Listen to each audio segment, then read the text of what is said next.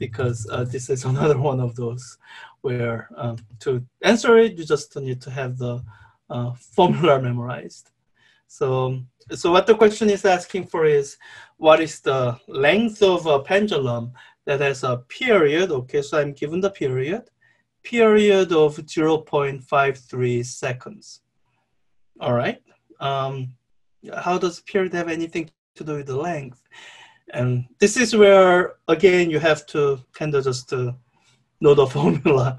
And the formula is angular frequency of a simple pendulum, meaning a pendulum formed by a point mass at the end of some length.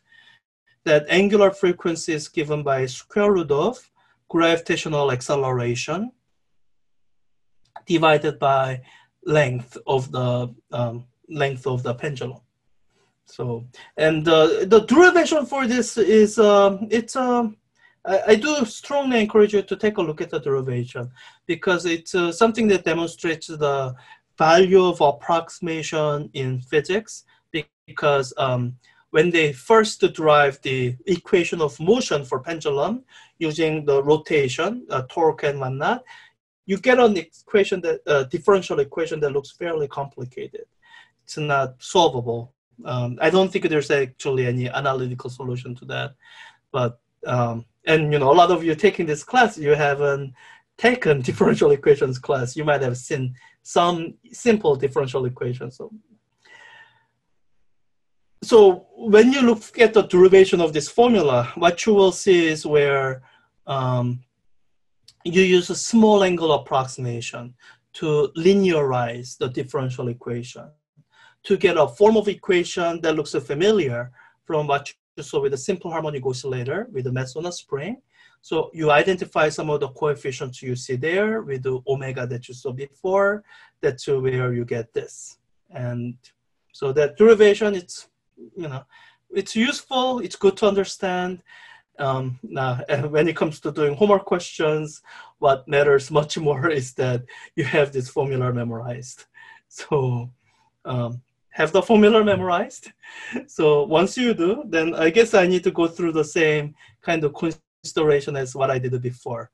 That, you know, angular frequency is 2 pi times frequency, and period is 1 over frequency. So when you go through all this, period is related to angular frequency by 2 pi divided by angular frequency. So so I'm given the period, and oh yeah, so this is where I have to use this formula. I have a period in terms of angular frequency, so let me write this out. 2 pi divided by omega, so let me multiply by reciprocal of that. 2 pi times the square root of length of the pendulum divided by g. And even though the question doesn't say it, I'm going to assume that g, we must be on Earth. G is 9.8 meter per second squared. So all I have to do is solve this for the length of the pendulum L. So let me do that. Solving it for length of the pendulum L. You get, I'm doing this in my head, I'm squaring both sides, and I'm moving the coefficients over. When you do that, you get g times p squared over 4 pi squared. So hopefully you got that too. So let me plug in the numbers. G, 9.8 times the period, 0.53 squared, divided by, parenthesis, 4 times pi squared. And then parenthesis closed. I think that's it. Let me do equal sign. No, it doesn't tell me, but okay. 9.8 times 0.53 squared divided by 4 pi squared. All right, so the length should be 0.0697 meters, or yeah, let me just put in that. So 0.0697. 0.0697.